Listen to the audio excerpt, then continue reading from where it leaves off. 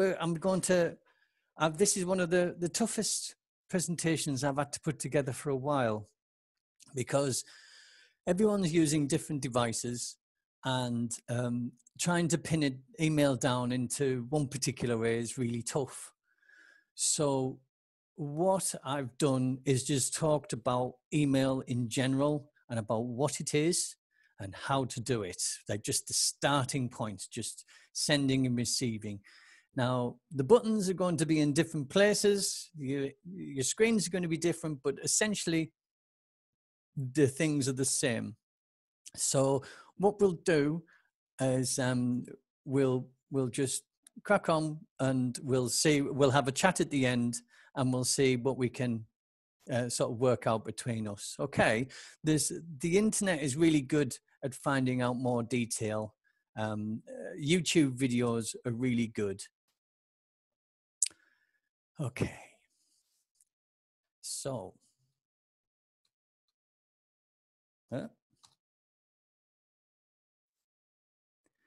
okay, so welcome back to the Internet City. Now, this picture is from a recent animation by Walt Disney about a video game character and his little friend who managed to get on the internet. And you can see this is sprawling and really busy, and there's lots of things going on. Now, what we can see here, there's lots of buildings, and each place has its own name, its own address. And we use that address in two different ways. So we've got the web address, which just lets us look at things and interact with things. And we have email addresses. Now, email addresses are a bit different, but let's talk about that messaging service across the city. Now, when a letter gets put in the letterbox, if you're going to send it to, shall we say, just to the other side of London, or to the not far away, it doesn't travel far.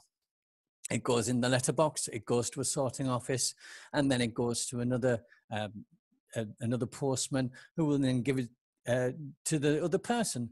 If it goes across the country, you're finding a lot of sorting offices, maybe trains, maybe planes, maybe vans, all sorts of different ways, lots of in-between points and other sorting offices before it gets to that postman putting it through your letterbox. And this is exactly the same. It's exactly the same with email. There's lots of computers doing the jobs of postmen and sorting officers along the way. And you can see our little friends that I introduced in the last video, well, the last presentation. The Android robot, the Apple iPad, and the computer, they all can send and receive emails. All of these devices do that. And this adds this other layer of, shall we say, complexity that I have to try and get across. But the concepts are always the same. You're always looking at the same mailbox, but from different points. Now, when we talk about these addresses, this is a bit of a diagram. I found someone else doing something similar, and I thought I'd use this to illustrate what an email address is, how it's composed, and how a web address can be found in it as well. So you can see the @ symbol and the name before it. In this case, it's my friend, is at some place on the internet. It can be .com, it can be .org, it could be .org.uk, .co.uk, .gov.uk. All those different addresses at the end determine the type of organization or business, or shall we say entity, that you're trying to send to. And what we tend to do is we get a free email address from a service. So a lot of people get Gmail addresses, which would be gmail.com or yahoo.com or yahoo.co.uk, which is really awkward, or Hotmail or Outlook. Lots of different names, but they all sort of go to a place. Right, jargon busting time, magic words. I'm going to read these through a little bit because there's a lot of writing and I don't expect everyone to read it straight away. Yeah, email's been around since 1971. It's been around a long time. So how the structure of it is basically comes from a business place. It's the way that it's structured, and we'll be looking at that structure later on.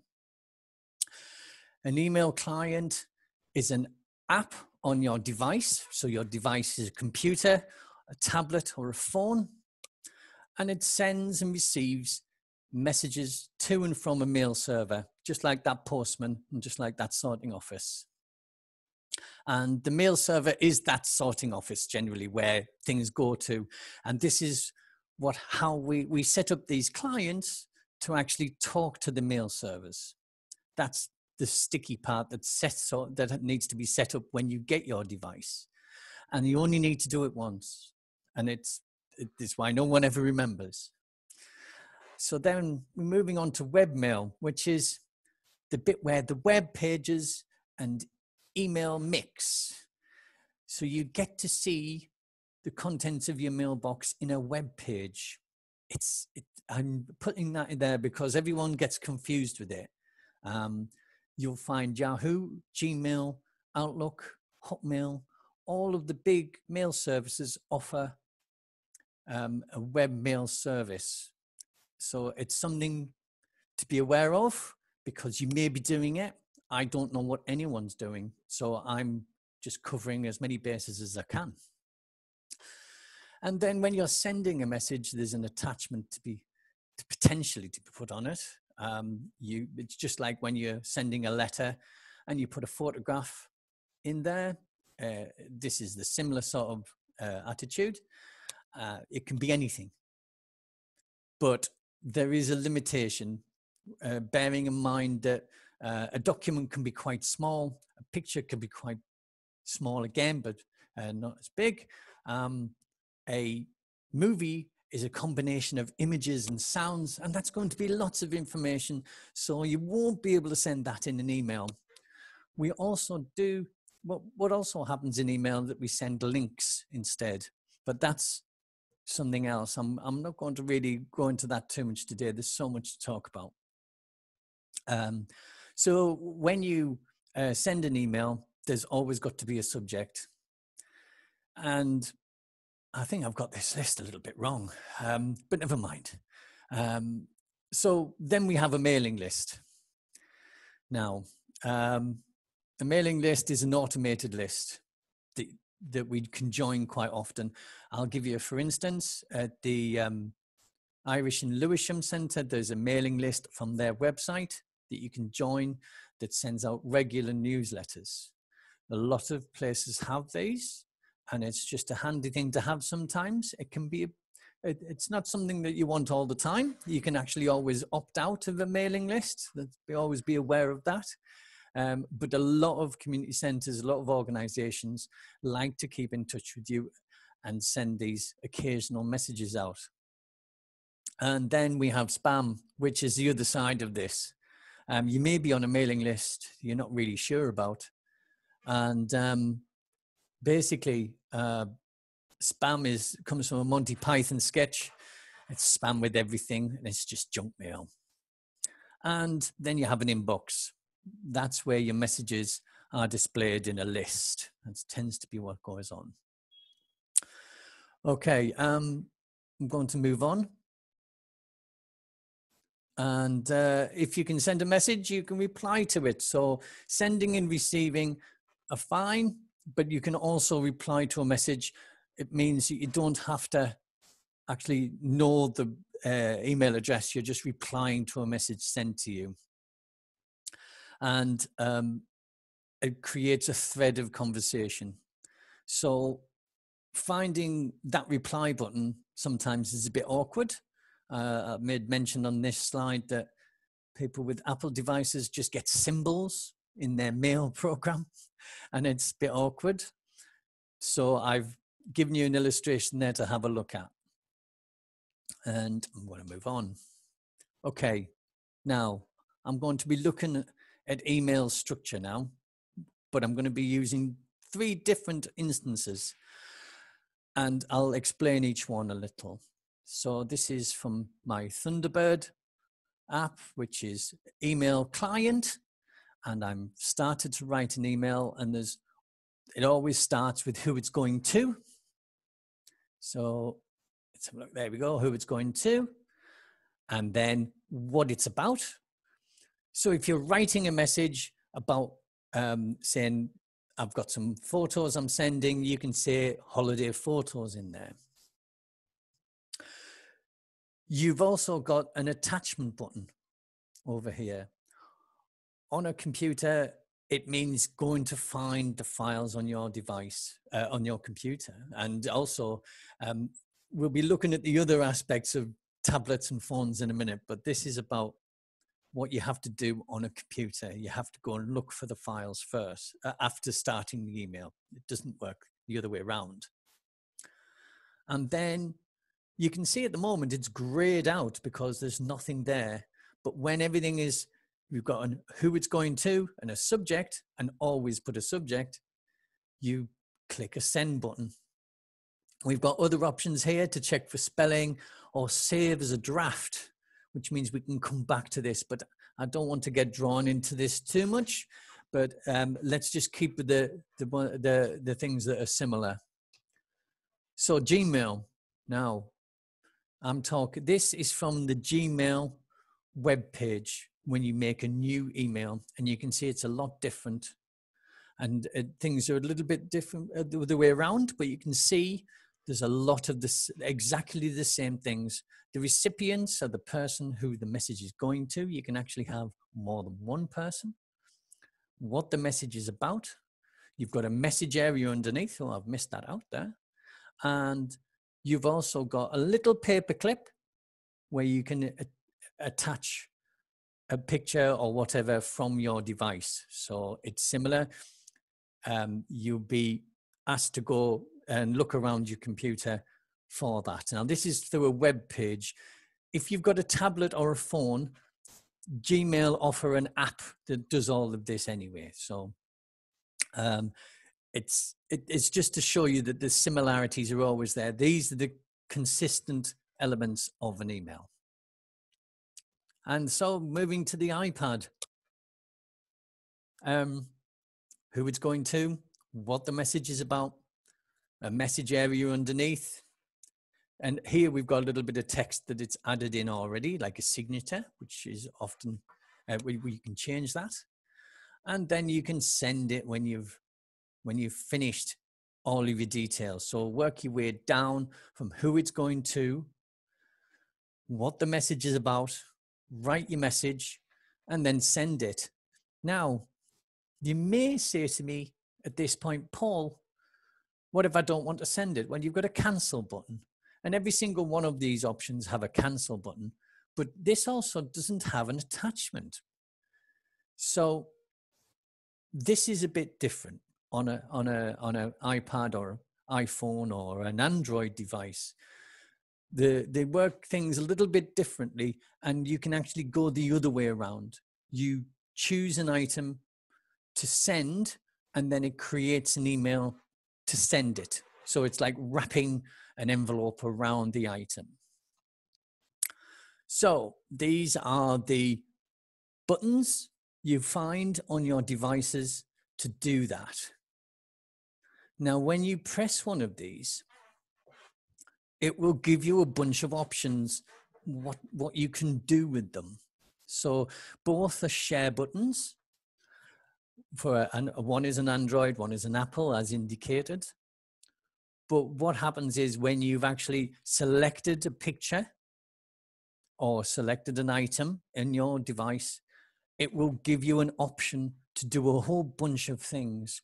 If you have WhatsApp, for example, installed, you can also send an image via WhatsApp, not just as an email. So these offer an avenue for you to share your files and things you've got on your devices with other people. It's a little bit of an odd way around. It's the other way around. Rather than creating a message and then adding something, this is just, I want to send something, so this is how you share it. Okay, now talking about when you do email addresses, Everything's got an @ symbol in it, as we saw earlier. And I like to call these Elvis moments, because it's an Elvis song, isn't it? Return sender, address unknown. And yeah, I always sing badly there. But that is about when an email doesn't exist and you get it wrong. So it's just like the real world. It'll come back to you, theoretically. But on a computer, it doesn't know any difference. It's trying to send it to a place and it doesn't come, it'll come back. So this is called a bounced email, or it bounces back to you. So alternatively, if it doesn't come back to you, then it's been sent to someone. Now, there are millions of email addresses, and I once had the occasion, I was sending out images of family members that I'd been adjusting and digitizing and just sharing. And one of them had, my dad had given me an email address, and I'd gotten it slightly wrong, just slightly wrong. And it went to Australia. And some guy, after a couple of messages, he said, "I really like your family photos. I really like your family photos, but I think you've got the wrong address." So people can be nice, but it's always good to know and always double check what address you've got from someone when you've got it. Okay, now we're going to, this is sort of the scams and spams approach that everyone asks about, and I thought I'd put this in just to talk about it to everyone first. There's a lot of information about scams from banks and such. They're generally done in a way just to get you to react. There's a lot with just a link that you press on. They quite often pretend to be from someone, but you can actually find out if they really are from the place that they show that they are. There's a sort of another layer to the email as well. Generally, if you're in doubt, delete it. In doubt, delete it. Always ask your friend or your person. You can write a new message and say, "Did you just send me an email?" Don't ever reply. Don't ever reply. And what you can do, you find if it's legitimate, that person will go, "Oh yeah, I get something wrong. I didn't really add any text or say who it was from, and I sent you an attachment of things." Yeah, well, I'm sorry, but you've got to write something to indicate that you're really my friend. And we have shared experience to be able to call on. So spam, as I talked about before, that's just junk mail. It's an old Monty Python joke about a cafe that serves spam with everything. I don't recall it, and I don't know how funny it is, but basically this is a word that's stuck with everyone. Okay, I think that is all for today on this. There's a lot to talk about now.